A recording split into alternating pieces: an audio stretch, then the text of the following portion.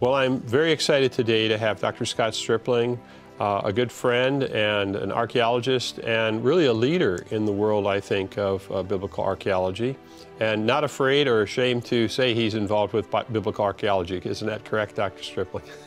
That's my favorite topic, so I love to engage the believer and the skeptic on that topic. Right, and we're going to talk today about Shiloh, which is a passion of yours. But before we get there, I always like to talk with people about, well, how did you get here?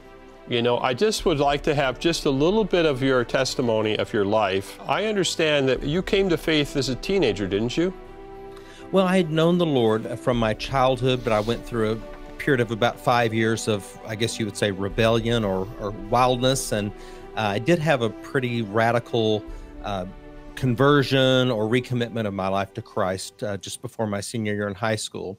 And I got involved in ministry real quickly, studied, went to seminary, earned a couple of master's degrees along the way. And when I got ready to do doctoral work, I just thought, how much more finely can I split these theological hairs than they're already split? My sense was that when there was a gap in our understanding of the biblical text, that it had a lot to do with the material culture then and there. And I really got drawn deeply into that world, and I felt like I could make a difference in that area. And so I'm privileged that I still get to preach most Sundays in different people's pulpits, but I don't have to deal with any of the problems that the pastors deal with.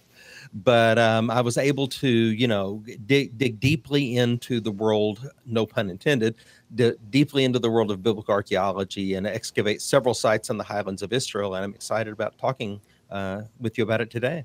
You used a word called material culture. Let's just talk a little bit about that word because, you know, it's a technical term, but what is material culture and how does that help us understand the Bible? Tim, sometimes we think about general revelation and special revelation, like the Bible is special revelation and creation is a general revelation that God has given us.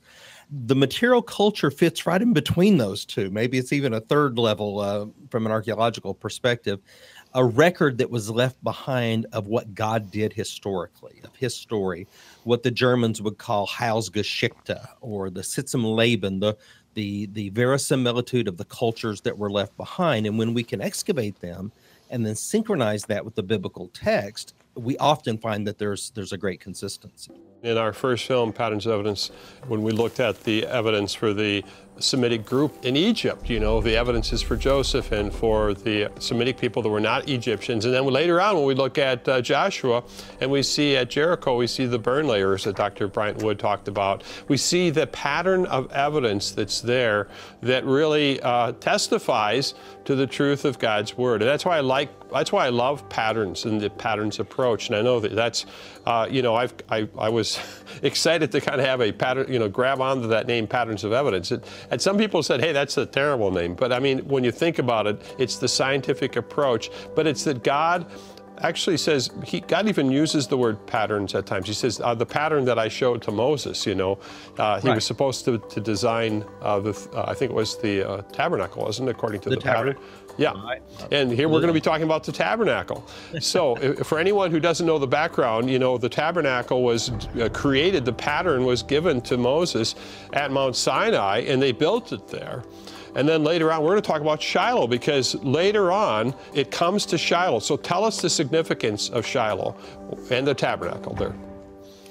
Okay, well, you're right. It was at Mount Sinai that it was constructed. We even know the names of the people who constructed it. God specifically told Moses to choose Bezalel and Aholiab, and he even gives us their fathers' names. And so they're very clear who they were, and they were chosen because of their skill, their craftsmanship, and they had the honor of constructing the Mishkan, the tabernacle, which would essentially be the portable house of God, the dwelling of God, that would then lead them through the wilderness for those 40 years and on into the promised land.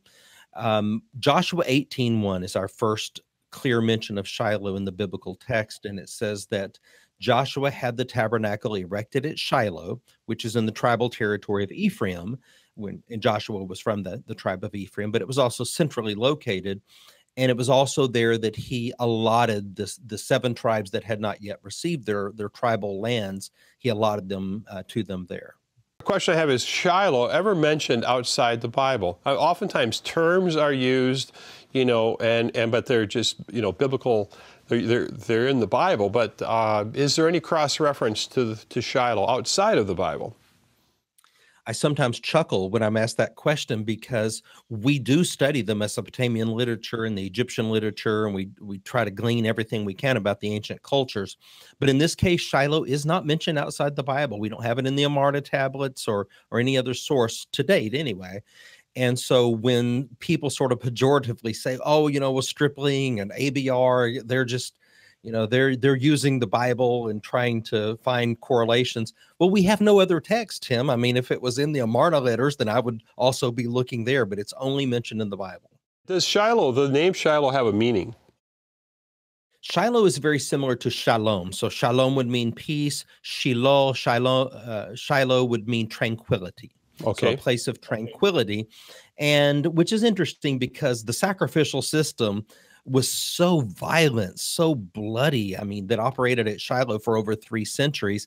And it's just such a contrast between the name and the reality of what it takes to cover our sins. Well, if you think about it, though, let's just think about that for a moment. If you've been carrying your sin around for a year and you show up, you left potentially feeling tranquility.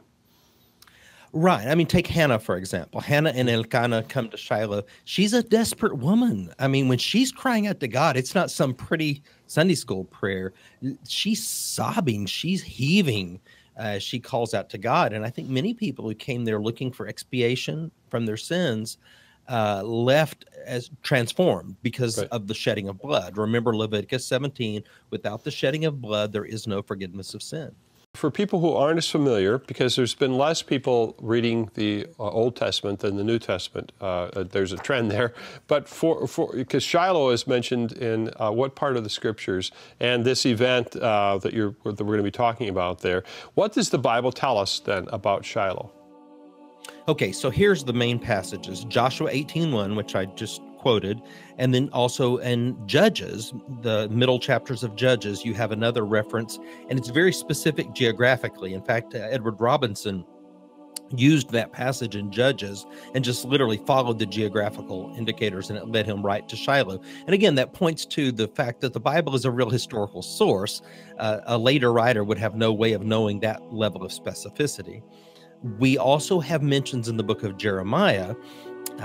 When Jerusalem is about to be destroyed, God is telling Jeremiah 7:12, go now to Shiloh and see what I did there where I first caused my name to dwell.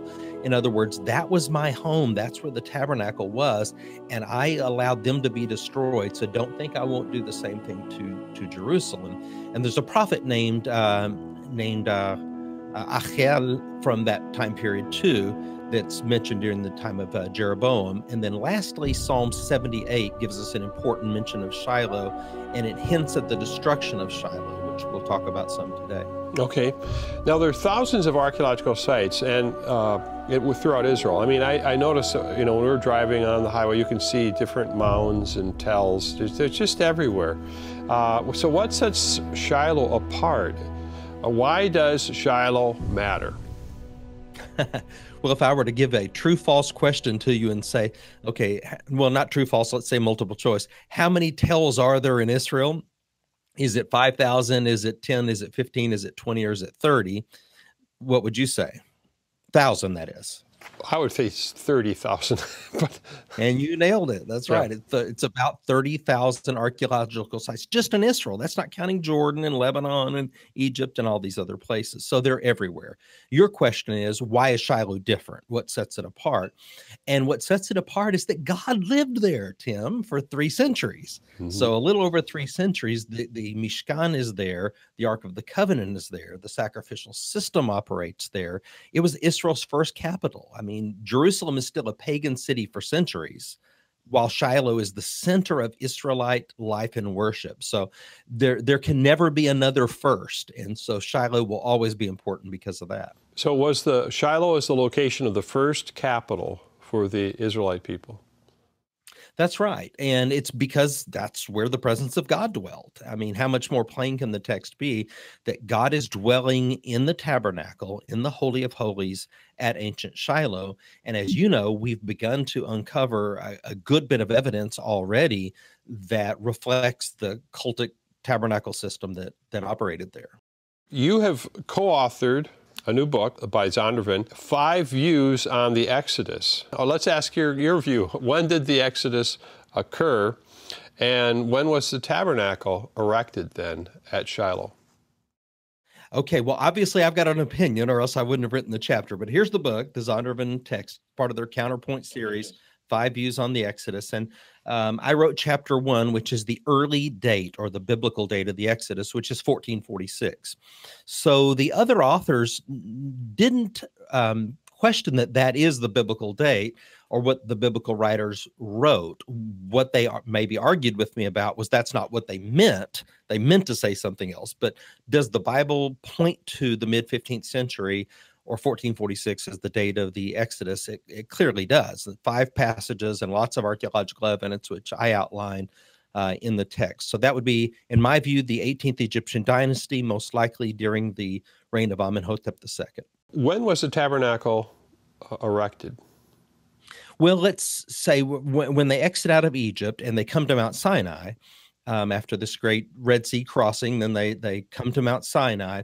That's going to it's still going to be about 1446, 1445, thereabouts, when Bezalel and Aholiab, and maybe with Aaron and Moses' guidance, construct the tabernacle using the things, much of the spoils that they had taken out of Egypt. And a lot of these guys were mine workers. We have Semitic inscriptions in these mines at places like Sedabet el Halim and the Wadi al-Nazb and places like that. So clearly these Semitic people are working within the mines, and so they have smelting skills and other skills that are going to be used then in the building of the tabernacle. How long was the tabernacle at Shiloh? Okay, so let's say that they arrive at Shiloh around 1400, because it's a 1446 exit, there's a 40-year wilderness wandering, and then an initial conquest of about 6 years puts them arriving at 1400, which incidentally is recognized by everyone in archaeology as a turning point. We go from, in their traditional chronology and any revised chronology, you're going to go from, say, Late Bronze 1 into Late Bronze 2 at the year 1400. So it's clearly recognized that that's a turning point, and that just happens to be the same point that the Bible places the Israelites arriving there. So let's say that Joshua 18:1 takes place around 1400 BC. The tabernacle is erected. How long does it stand? Well, the Seder Olam, which is a 2nd century AD document, tells us that it was there for 369 years. And so you'll often see that number in print. If you visit Shiloh, you'll see signage that says 369 years, and you'll see that quoted in some sources. That is not consistent with the internal biblical chronology, which would give us closer to just a little over 3 centuries, because the destruction layer that we are excavating at Shiloh matches very, very clearly with the biblical date. So around 1075 BC. So I'm going to say a little over 3 centuries. This is the kind of the part that lots of people want to know. What evidence are you finding when you're digging there? Okay, awesome. Well, I have some pottery here that I'll hold up from the period of the tabernacle at Shiloh. This is the classic Israelite collared rim jar. And so if you are wanting a telltale sign of Israelites, here it is. So it's from the period, that we would call Iron 1. If you go down a little further, there would be a ridge right here on the vessel. But you can see the accession code on the inside, how we keep track of it. This would be a big pithos or a big storage jar. You can see kind of a potter's mark here as well. And then we have a cooking vessel here, classic profile, and what we would call a flange. So you have diagnostic features from each time period, and those enable us to date vessels to different times. Here the flange is even more pronounced. You know, this would be from the time of Eli, Hannah, and Elkanah, and so forth. So there's a lot of pottery, many thousands of pieces of pottery that we have excavated and we've documented from the period. But there's a lot more than that. So let me briefly run through them. We have storage rooms that appear to run the perimeter on the inside of the fortification wall. So the fortification wall was built by the Amorites or the Canaanites. It was already there when Joshua arrived. And on the inside of that, they constructed these storage rooms. And those storage rooms are full of this pottery. I mean, this came out of one of those storage rooms. No other site in Israel has that. So we just have to stop and think about that for a second. Why does only Shiloh have storage rooms lining the interior perimeter? Well, what did they do at Shiloh when people like Hannah and Elkanah came? They paid their tithe. They brought agricultural commodity. They couldn't write checks. They couldn't make secure online donations. So they brought barley and figs and, agricultural commodity. And what would we expect to find would be storage rooms. What are we finding? Storage rooms. And no other site in Israel has that to date. Yeah, that's a pattern right there, isn't it, when you think about it? It's a really important pattern of evidence. So what you're showing then by this is that the Bible says that people came to bring offerings. And you've got an unusual, you call it verisimilitude, is it that what, it's this connection between the fact that the scriptures are telling us that at Shiloh people brought offerings, and what do you find? You find these storage rooms that have vessels. Why would there be so many vessels and so many storage rooms there where you never see it anywhere else, right? That's right. So that's one. And then there's a lot more. For example, we are excavating ceramic pomegranates. And I do have a replica here on my desk. I'll hold up. The pomegranate was one of the 7 sacred fruits that the Israelites had that God had promised them. But it's the only one that went into the presence of God. And you can see the calyx on the bottom and the bulb on the top. So this is what a baby pomegranate looks like. And the high priest had not only bells on the hem of his garment, but he had pomegranates as well.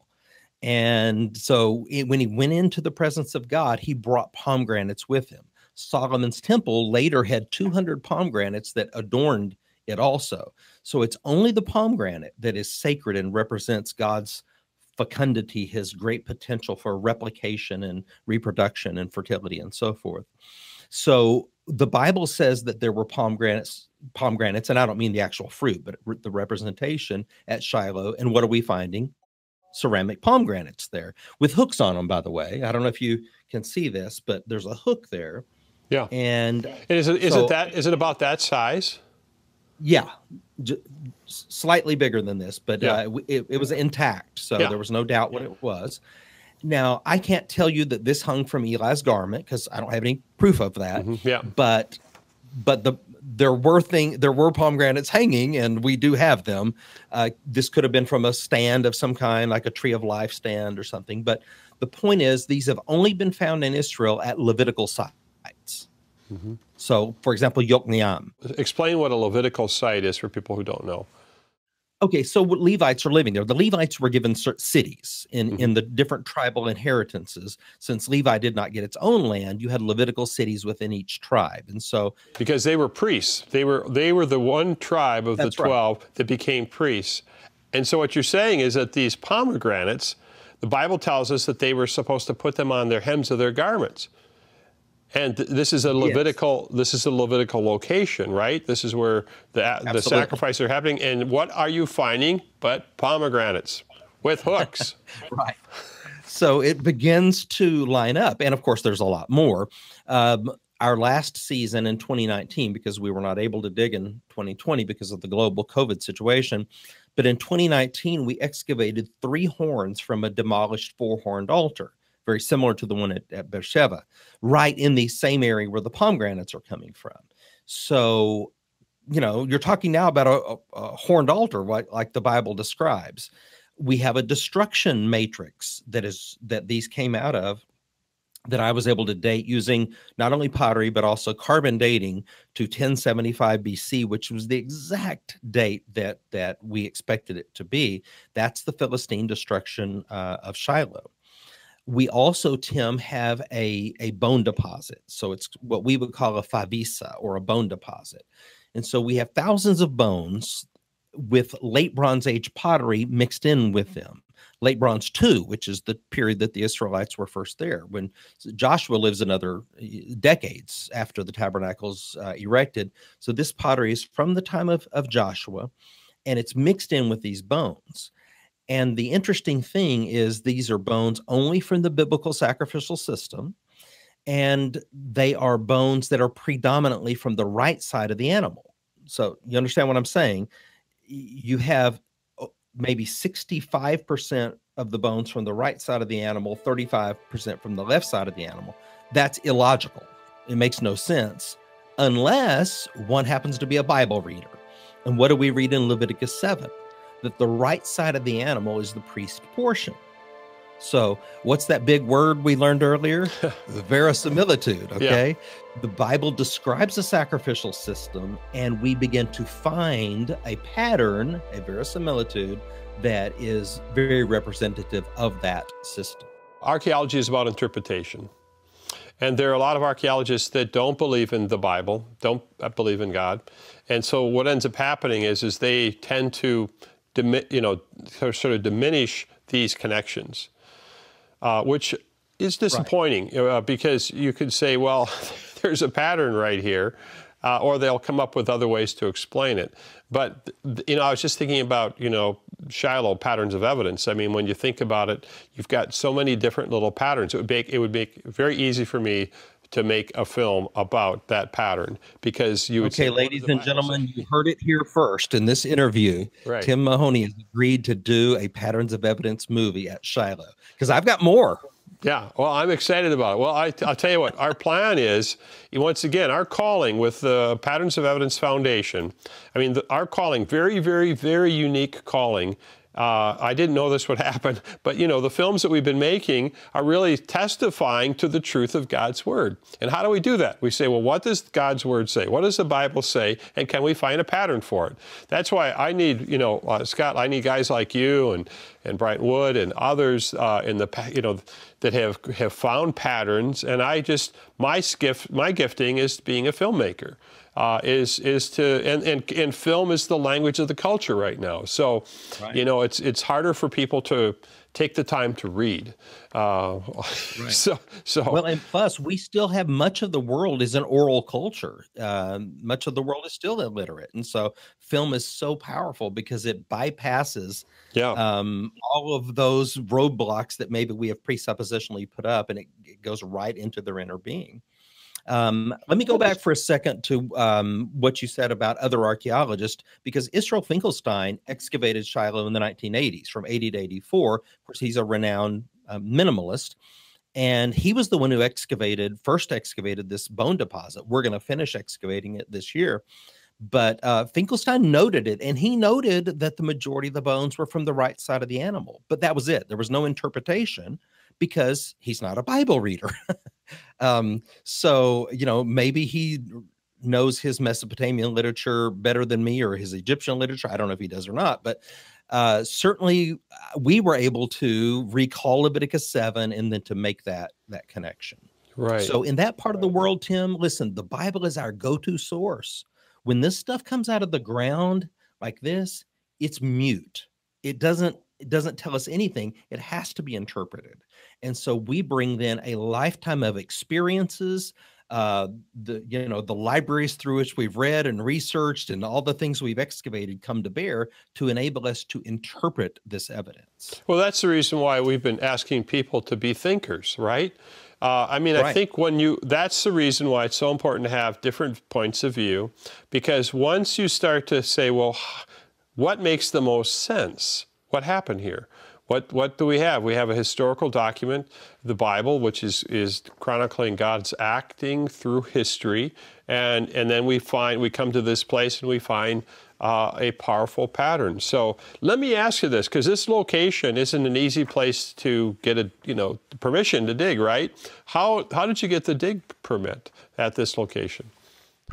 It's an interesting question. I'm going to give you one more piece of the pattern, and then I'll answer that. Okay. There's more. Excavating. Well, I was saving the best for last. Okay. We have been excavating a monumental building from the period of the Tabernacle.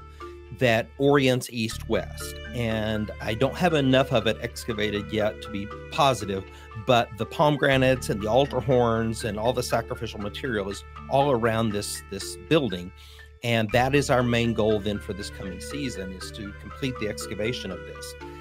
It's definitely related to the tabernacle. It could be an ancillary building of the tabernacle, but so far it looks like it orients east-west, and the dimensions look very similar to the dimensions of the tabernacle. And so I'm not claiming yet that we have the platform of the tabernacle, but I'll know this summer if we do or not. And if we do, then we're going to have a fascinating story to tell the world. What would the dimensions of the tabernacle be?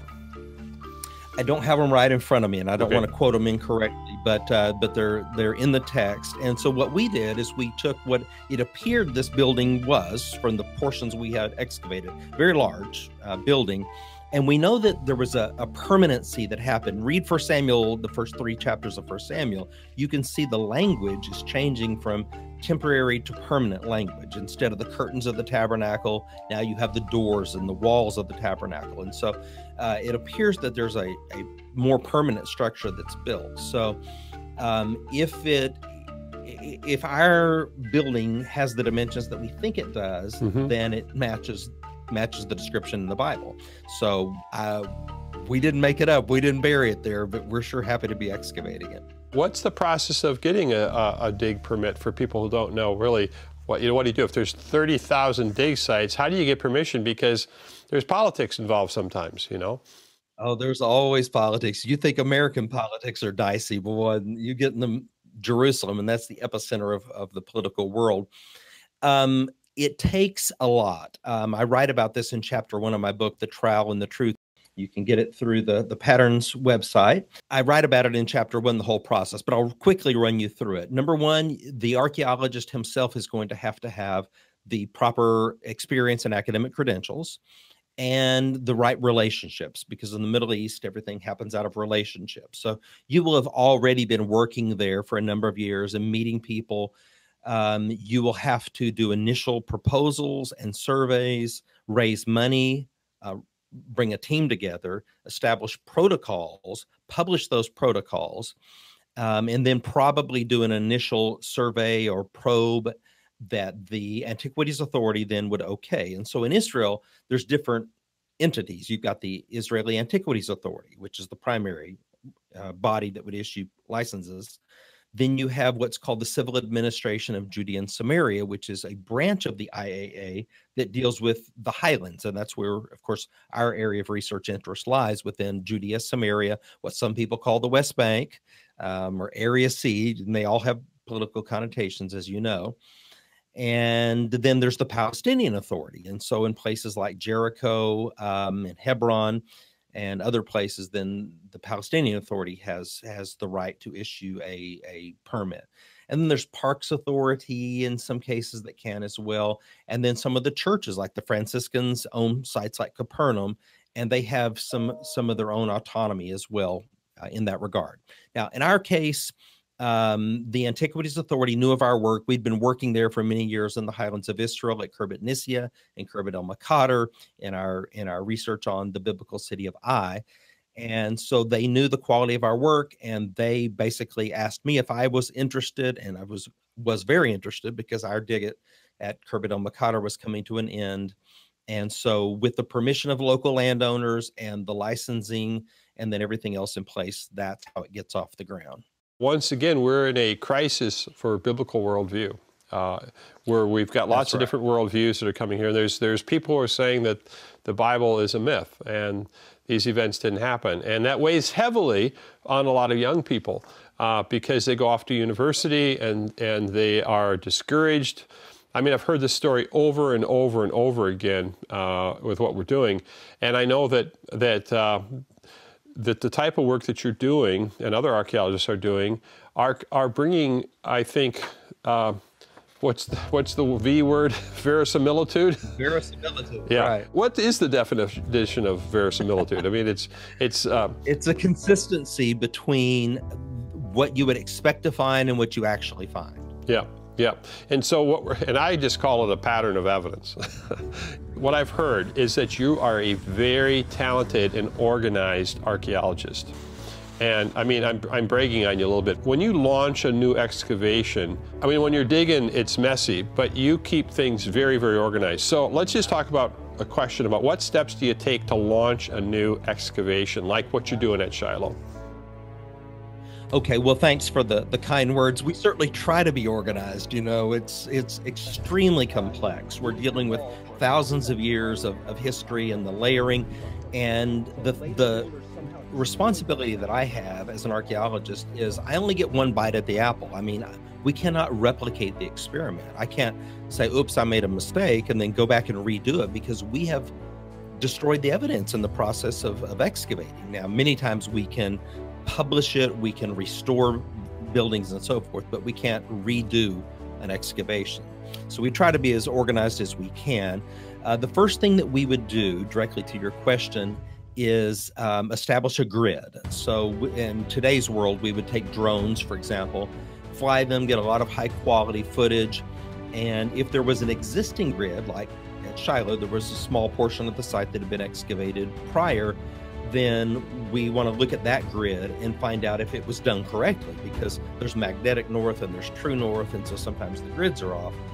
And then make any adjustments that we need to make and expand that grid, so that as we begin to mark out what we are going to excavate, we know exactly where it lies within the square, and we can measure from there. We establish benchmarks at each square, so we know that we are 700 meters above sea level, and that's marked very clearly on that square. All measurements then are taken off of that benchmark, so we know where in the square it was found.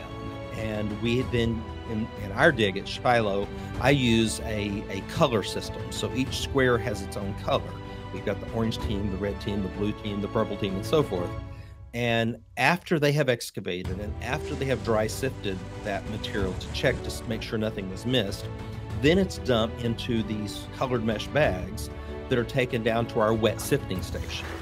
And that wet sifting station is state of the art.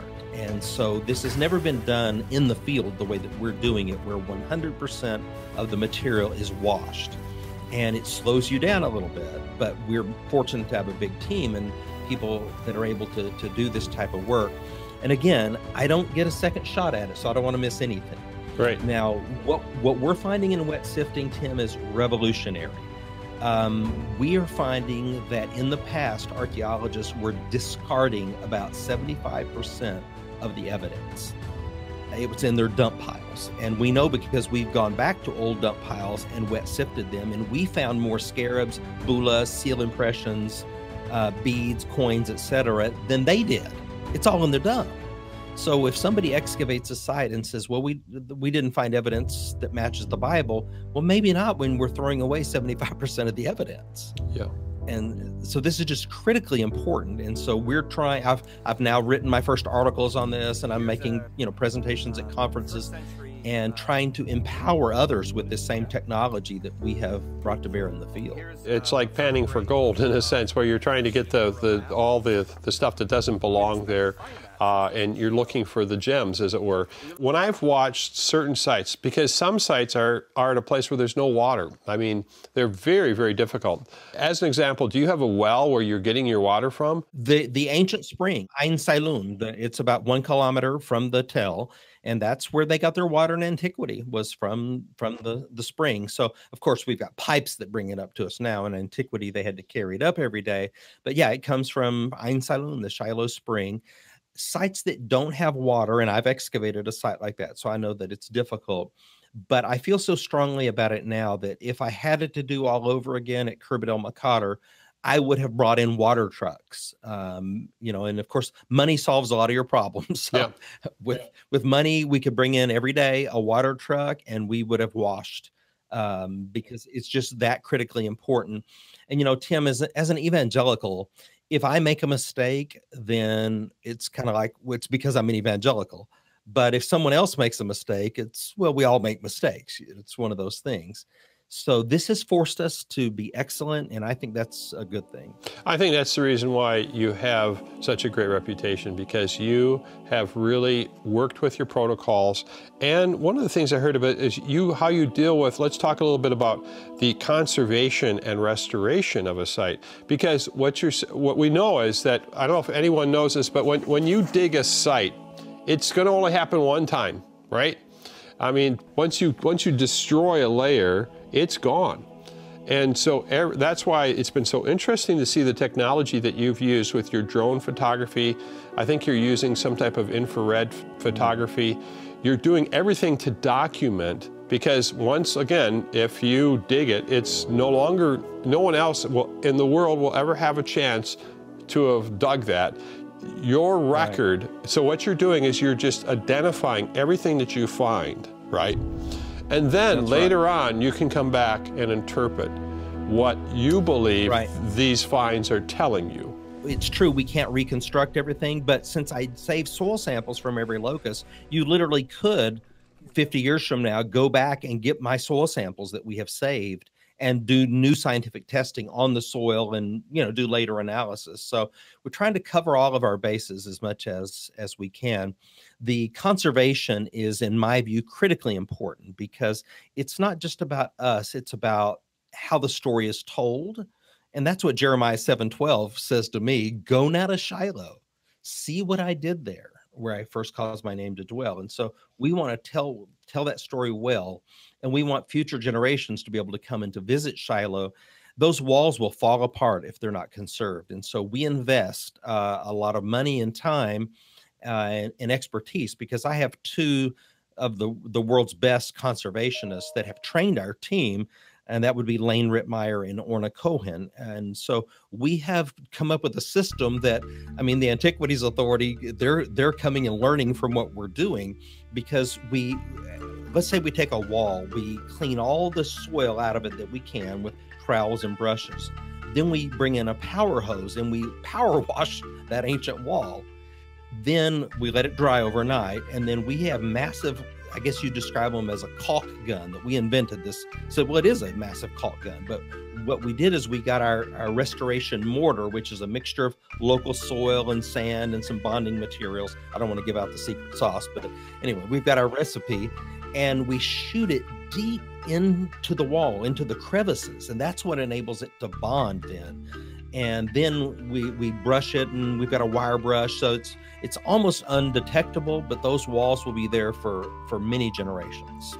Other, let's say, archaeologists probably wouldn't have done necessarily that, and then they'll just sort of fall apart because of erosion and things like that. Right, and it's so sad, because this is evidence of God's work in history, and so we want to take care of it. And I think people want to fund those types of things. They want to know that their money is going to something that's meaningful like that.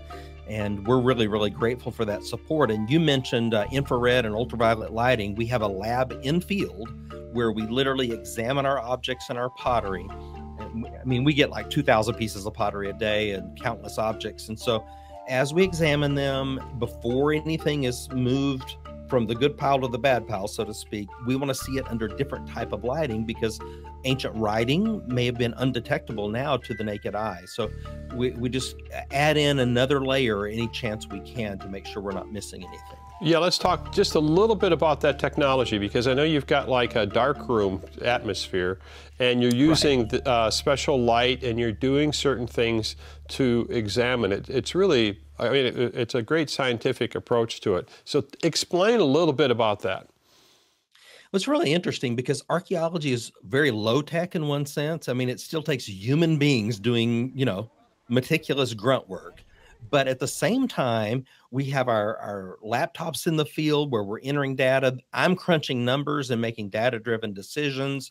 And we've got infrared and ultraviolet lighting going on, and flotation going on in another area. And then there's wet sifting and saving samples, to go to the lab. So it's very high tech in another sense. So I love to have people come visit. It's pretty cool, because at Shiloh, we have like hundreds of visitors every day that come by, because, it's a tourist site. There's a lot of interest in Shiloh. And so we're very happy to be able to show people what we're doing. In fact, we've even recruited volunteers literally from tourist groups going by. They have come back and joined our group. No, really? Do people need special qualifications if they wanted to come to Shiloh this year and bring their family? Just explain a little bit about what that might look like. Absolutely. In fact, this morning there was a big announcement out of Israel that July 1st, the country will be opening to individuals. So they're opening in a couple of days to groups in a limited sense. But we've been planning on the assumption that the country would reopen. And so this morning's announcement puts a big smile on my face.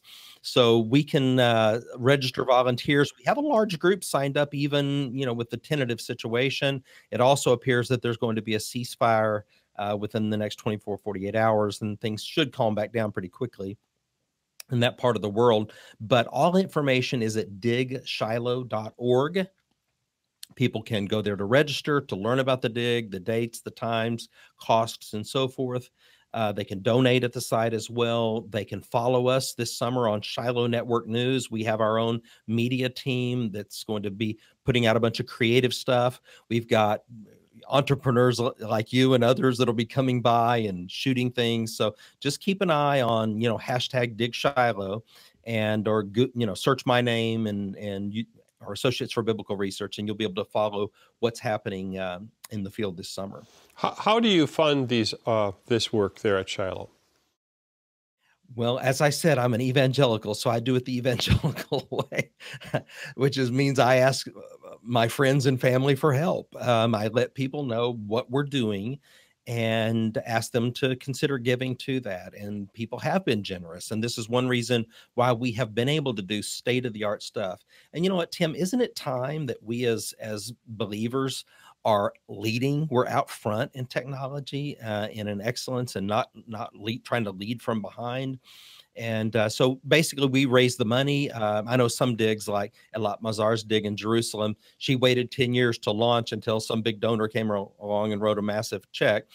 We don't have an endowment or a university that underwrites us. We do have a consortium with a number of schools and groups that belong. So it's just individuals and groups that are making donations to us. And we're grateful for what you're doing through the Historical Faith Society. And I love the way that you described it. It's sort of like the PEQ, the old Palestine Exploration, or PEF, the Palestine Exploration Fund, that saw the critical importance of funding archaeology. I mean, we cannot do what we do without volunteers and money. Right, and I don't know if our Historical Faith Society members know this, but you had a need. We participated in this, and we're going to help you get what's called a UTV to be able to bring supplies and people up and down the hill, because it's a lot of weight sometimes carrying this up and down. It's hot. We had some of our Historical Faith Society members step in and the membership fees and that, and we were able to contribute about $10,000 to helping you with the funding of that, and we're happy to do that so that we can be a blessing to you. Well, it is a huge blessing, and so a big heartfelt thanks from me and my team to you and to the Historical Faith Society for their generosity.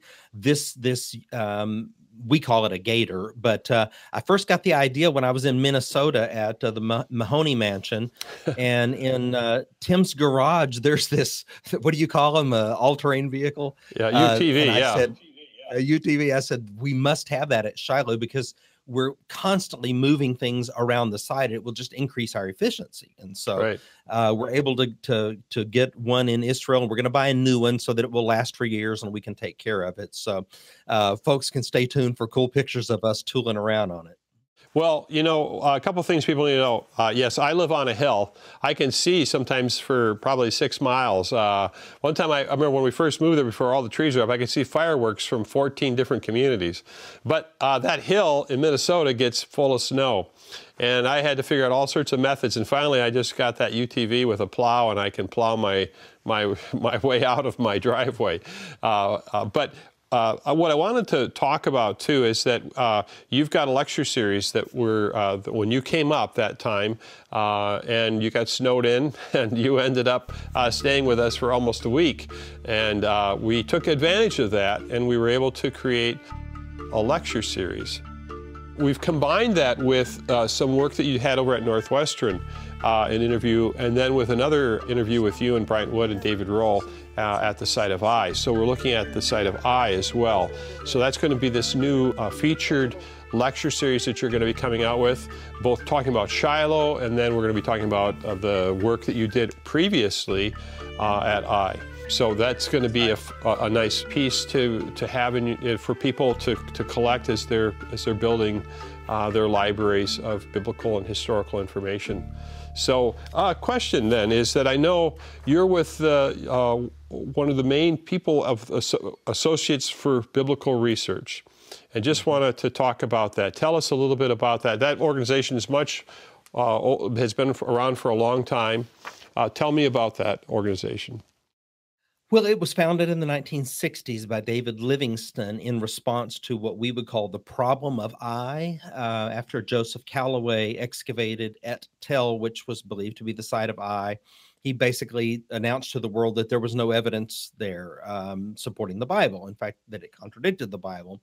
And so David Livingstone founded ABR. I went back to school, earned a PhD in ancient Near Eastern archaeology, and he wanted an organization where like-minded people could come together and form a coalition to do research and excavation in the land of the Bible.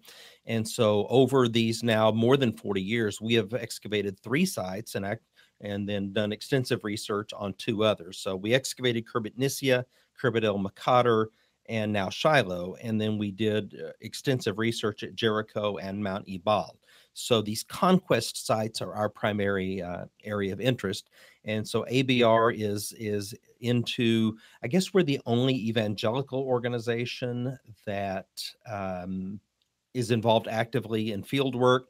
And we create an umbrella under which other universities like University of Northwestern in your hometown of Minneapolis, University of Pikeville, Lee University, and schools like that all come in under our consortium, our umbrella, and they're able to be involved in a meaningful way. Good. And people from the Historical Faith Society, they could become members of Associates for Biblical Research too, because you're producing a lot of information, a lot of content. I know you have a lot of scholars on your platform, Right. and so. Right. It's only $50. I mean, it's incredibly cheap, and we put out a quarterly magazine called Bible and Spade. Mm-hmm. It's sort of the conservative counterpart of Biblical Archaeology Review, which is written by people who don't believe the Bible. Here you have archaeologists and scholars who actually do believe the Bible writing these articles. So I think people would love it, and they can go to our website, BibleArchaeology.org. Yeah. And well, that's great. Well, Scott, we're going to have more this month. I've got more programming that you're going to be involved with, and I'm looking forward to this panel discussion that's coming up. We're going to be talking about the challenges of archaeology, the Bible, and even political unrest. I mean, all the things that you deal with when you're dealing with a nation like Israel, and you're doing archaeology and you're doing it in different areas. There's a lot of different challenges that you're faced with. Well, thanks, Tim, for putting this together. Yeah, you're welcome, and we'll see you later this month. Sounds good.